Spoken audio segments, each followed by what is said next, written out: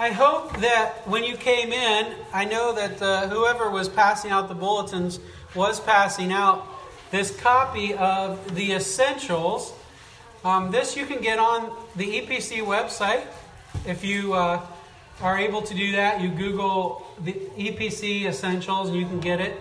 And if you need another copy, I can give that to you. This is for you to take home and read. It's a good thing to be reminded of at least once, maybe twice, 3 times a year, of what we believe, and it will be part of what we talk about today from the small letter of Jude. We started Jude last week, and I said we were going to do it in 2 weeks, and I realized that it'll take a little more than that. So we're going to do bookends. We did the first 2 verses last week. We're going to do verse 3 and then the last 2 verses today. And next week we'll start Advent, and then in the beginning of the new year we may look at Jude for a couple more weeks just to see a few more things in this 25 verse letter of the Scriptures. But before we go to the verses for today, let's go to the Lord in prayer together. Most gracious Heavenly Father, I thank you for this day, the bright sunshine. I thank you for the presence of your Holy Spirit. Lord, I thank you that we have been able to say, here I am to worship. You are the King. This is amazing grace. Glory be to the Father. Lord, we've been able to sing those things and make your name great. We've been able to shout for joy. And now I pray that you would speak to us through your word. Not through anything good that I have to say, but what you have to say to me and through me. Pray that your Holy Spirit would open the eyes of our hearts and open the eyes of our minds to see what you would have for us and who you would have us to be in Christ. That we would be grounded, staked in, and Lord, that we would then contend earnestly for the faith that you have delivered once and for all. Lord, I do pray that the words of my mouth, the meditations of my heart would be pleasing and acceptable in your sight. You are my rock and my redeemer. In Jesus' holy name we pray. Amen. This week, just verse 3 and then 24 and 25. I'm going to read it in 2 different versions. First, I'm going to use the NIRV, the one that's meant for kids. Jude, verse 3. Hear the word of the Lord. Dear friends, I really wanted to write to you about the salvation we share, but now I feel I should write and ask you to stand up for the faith. God's holy people were trusted with it once and for all time. Skipping to verse 24. Give praise to the God who is able to keep you from falling into sin. He will bring you into his heavenly glory without any fault. He will bring you there with great joy. Give praise to the only God our Savior. Glory, majesty, power, and authority belong to him. Give praise to him through Jesus Christ our Lord. His praise was before all time, continues now, and will last forever. Amen. Now from the NIV. Dear friends, although I was very eager to write to you about the salvation we share, I felt compelled to write and urge you to contend for the faith that was once for all entrusted to God's holy people. To him who is able to keep you from stumbling and to present you before his glorious presence without fault and with great joy. To the only God our Savior be glory, majesty, power, and authority through Jesus Christ our Lord before all ages, now and forevermore. Amen. This is the word of the Lord. Thanks be to God. I praise God that our church, our leaders, our elders saw fit for us to make a change a few years ago into a new Presbyterian denomination. We were part of what the sociologists would call the mainline Protestant church. That's what we were part of. The mainline Protestant church is in a lot of trouble. Here's an article that I found from the Chicago Sun-Times a few months ago. Last month, I guess. October 2017. It's featuring the pastor of Fourth Presbyterian Church, which I learned is a large Presbyterian church in Chicago, in the mainline denomination that we used to be part of. The Reverend Shannon Kirshner was interviewed in the Chicago Sun-Times, and they asked her this question: is Christianity the only way to heaven? This is what the pastor said: no. God's not a Christian. I mean, we are. For me, the Christian tradition is the way to understand God and my relationship with the world and other humans. But I'm not about to say what God can and cannot do in other ways and with other spiritual experiences. That was her answer to the question, is Christianity the only way to heaven? The Christian Post did an article on her as well in October of 17. And it said, when asked what she thought about hell, she, Reverend Shannon Kirshner, said she doesn't think the God she knows from the Bible will be sending anyone there. Wait a minute. If the Bible is true, and the Bible has authority, then shouldn't we listen to it? I mean, she says in here that Christianity is not the only way to heaven, but Acts says that there's only one name under heaven by which all men must be saved. Jesus himself said, no one comes to the Father except through me. Did she not hear Jesus? And then she says, the God that she knows from the Bible will not be sending anyone to hell. Well, that's interesting because the Bible speaks a lot about that. If the Bible's true and it has authority, shouldn't we listen to it? And shouldn't we listen to it when it says that the faith doesn't change? It's passed down from generation to generation. This was one of the issues when we left that mainline Protestant denomination. Folks like Reverend Kirshner and people of that idea, that thinking, of that theology believe, well, the faith kind of changes with whatever time we're in, and we need to correspond with the time and be with the times that we live in. But the Bible clearly says, no. The faith was given once for all and is passed down from generation to generation. You can know it. You can trust it. You can be grounded in it and share it. So Hanover Church, the truth that is in Jude is that if we are grounded in the truth of the God who made us and loves us, we can gently and firmly proclaim trust in the life, death, and resurrection of Jesus. If we are grounded in the truth of who the God is who made us and loves us, we can gently and firmly proclaim trust in the life, death, and resurrection of Jesus. We established last week that this, inspired by the Holy Spirit, is the writing of Jude, who was one of the brothers. I don't know if that's stepbrother, half-brother, I don't know how that works, since obviously Joseph was Jude's father, not God.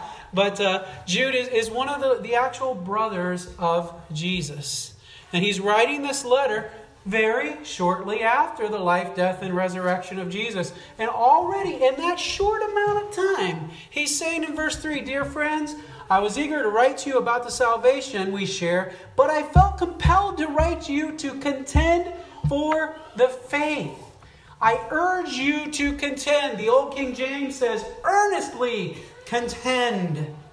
The commentator Matthew Henry says, now we are to earnestly contend, not furiously contend. In other words, we're not supposed to do things that are wrong and make us look like idiots in order to contend for the faith. We are to gently, firmly stand up for, drive a stake in the ground. This is what the faith is. It doesn't change.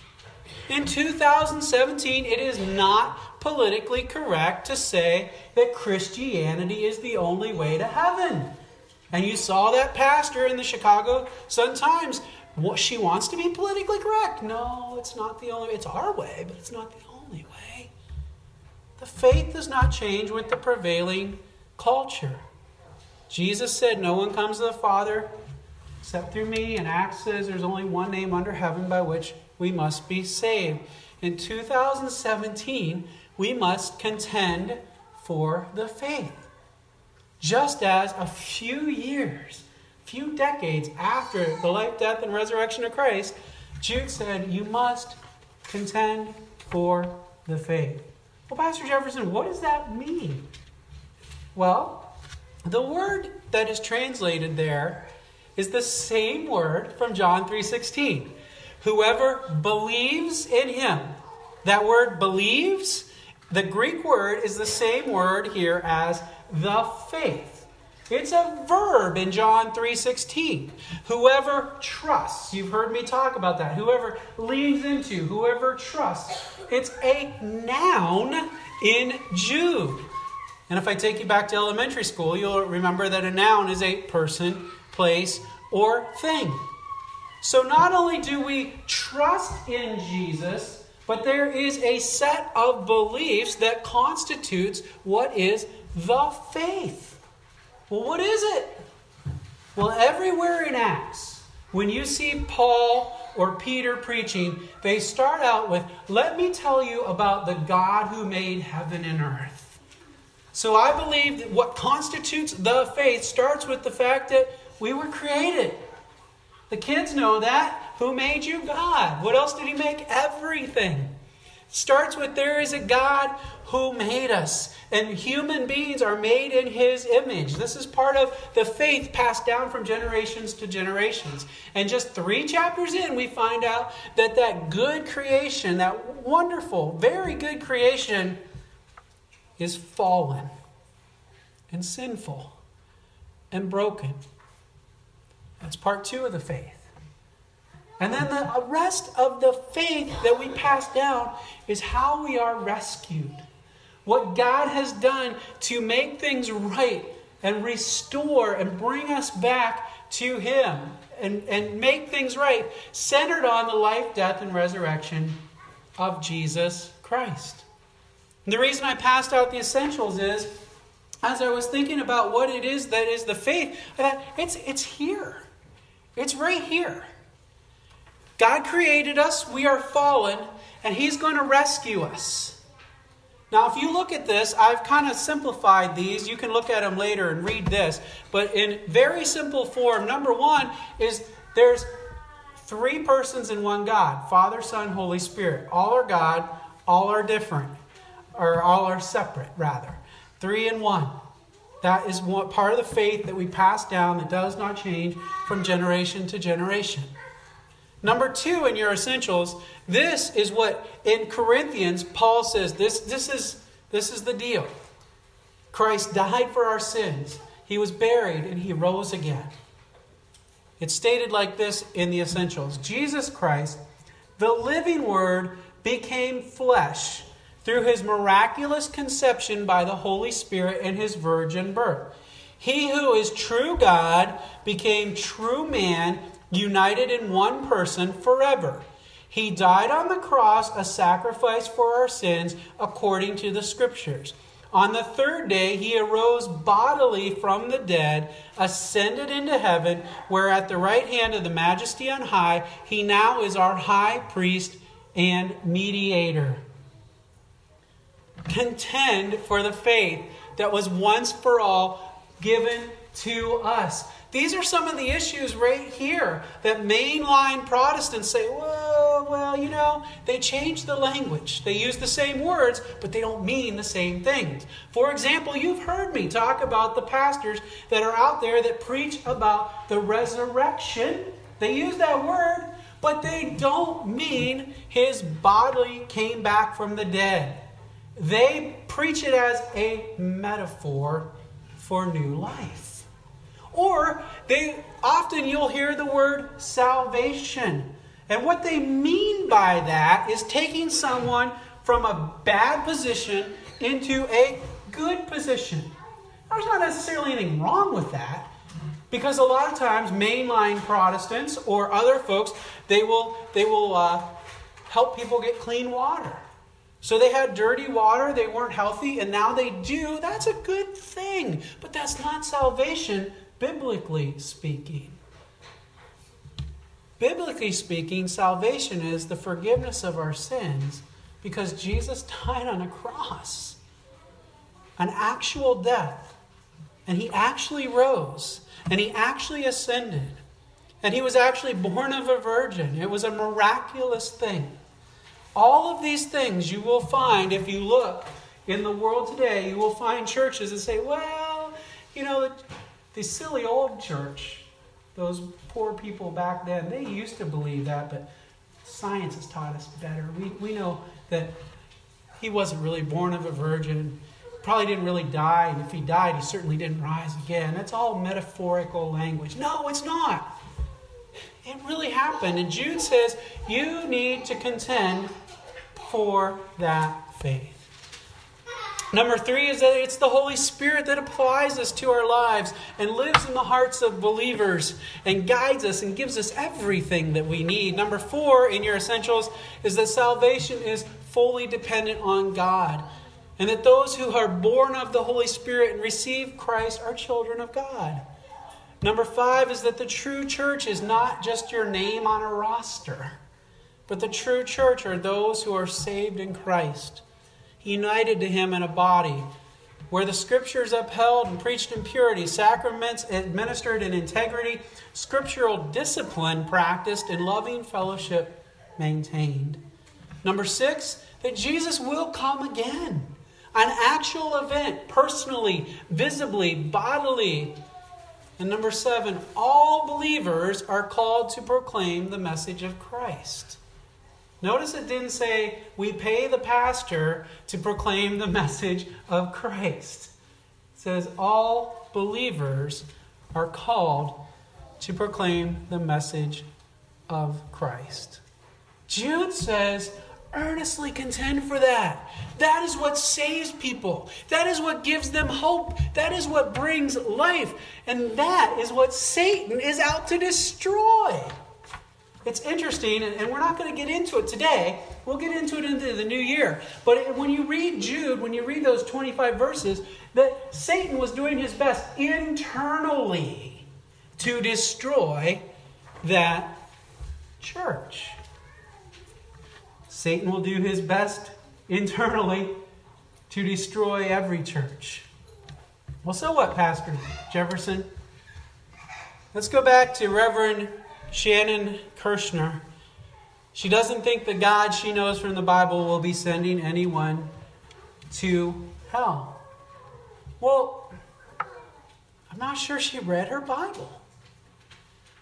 If you listen, you hear her starting as her starting point with herself. I don't think. We can't start with what we think.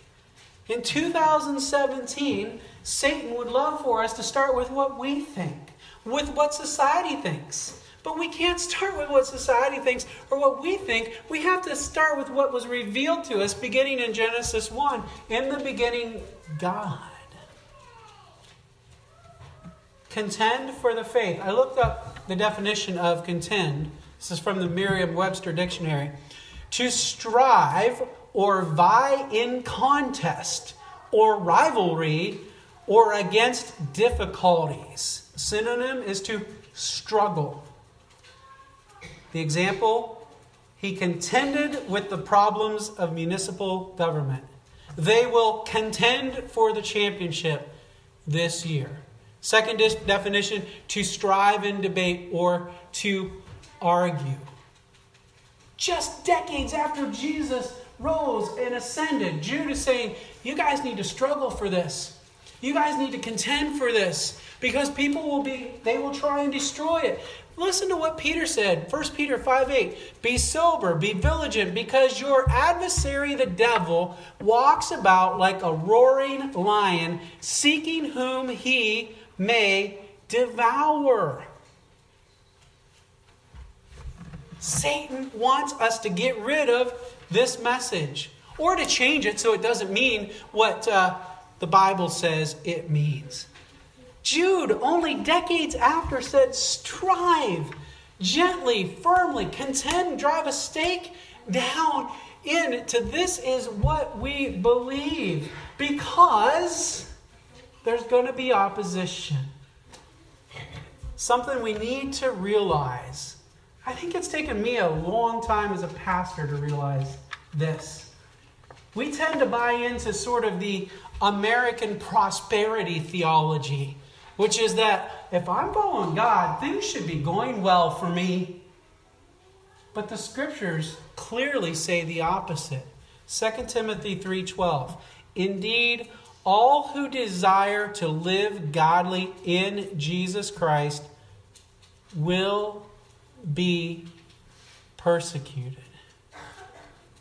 All those who desire to live godly in Christ Jesus might be persecuted if they live over in the Middle East. Might be persecuted if they live in Japan. Might be persecuted if they live in some place where it's a Muslim nation. That's not what it says. It says, indeed, all who desire to live godly in Christ Jesus will be persecuted. Think about this. And praise God that He has revealed to us. Paul told us that we need to dress in armor. You dress in armor because there's things coming at you. Jude said, contend. Contend. Why? Because there's things coming at you. Paul says to Timothy, guess what, Timothy? You want to live for Jesus Christ. There is going to be persecution. If we can understand that, we can praise God in the midst of the persecution. We can praise God and contend for the faith. And by the way, we don't do it alone. We don't do it alone at all. Listen to that benediction. To Him who is able to keep you from stumbling and to present you before His glorious presence without fault and with great joy. To Him who is able to keep you from stumbling. We don't go out there contending for the faith unprepared. And there's good news. We don't have to sit in the locker room watching game films for hours. We don't have to go on the practice field and make sure we get in all of our reps, all of our swings, all of our throws. Jesus has done that for us. He's done the preparation. He's done everything, and He will work in and through us so that we can contend for the faith, because He can keep us from stumbling. He can present us without fault and present us before God with great joy, because He is the Savior who is due glory, majesty, power, and authority now and forevermore. Wow. I hope you're encouraged by that. I hope that you are thinking, how can we contend for the faith? How can we drive that stake in? We were created by God. Yes, we're fallen, we're sinful, and we live in a sinful, fallen, broken world. But He came into it. We're going to start celebrating that in Advent. He came into it. He actually took on flesh and blood and dwelled among us. Lived a perfect life. The Bible says that He knew no sin. Died on a cross to bring us to God. Rose again. Is seated at the right hand of God the Father. And calls us to live in that amazing, amazing joy, that amazing, amazing depth, that amazing, amazing strength, because He can keep us from stumbling. He can present us without fault, with great joy before God the Savior. Hanover Church, grounded in the truth of the God who made us and loves us, may we gently and firmly proclaim trust in the life, death, and resurrection of Jesus Christ. Let's pray. Gracious Heavenly Father, makes us want to just say, thank you. Thank you. Lord, I don't think we want to sign up for a battle necessarily. We're a little timid when we hear that you will be persecuted and that there's an adversary that wants to destroy us. But that's the life you've called us to. And you've already won that battle. And you can keep us from stumbling. that you can present us without fault and joy. So, Lord, I pray that we would contend for the faith. That when we hear things that are just not what the Bible says are true, that we would lovingly, firmly and lovingly and gently say, no, this is actually what it says. Lord, I pray for that pastor in Chicago who went on record in the newspaper denying what the Scriptures teach because it's politically correct. Lord, I pray for her heart. I pray for her to know you. And I pray for the people that sit in that congregation, thousands of members on the roll of that church. And Lord, that's just one place. I'm not picking on them or picking on her. Lord, there are so many places where, as the Scriptures say, there's a form of godliness but lacking the power thereof. Oh, Father, humble us. Humble us. Teach us. Ground us in the truth of your word. Ground us in the truth of the faith. And allow us to contend for it earnestly, gently and lovingly. Lord, if there's no one here that has ever bowed their knee in repentance to you, I pray that today would be the day of salvation. That they would say, Lord, forgive me. I give you my sinful running of my own life. I turn to the cross. I trust you for life. Save me. And you will. You bring forgiveness and grace and mercy. Lord, for those that have bowed their knee at the cross, have received your grace, and have been followers of Christ for years, decades, I pray for the encouragement of another day. The encouragement to be grounded in who you are and your love for us. And that we would then earnestly contend for the faith that you handed down from generation to generation. Thank you, Lord. We need you. We love you. In Jesus' holy name we pray.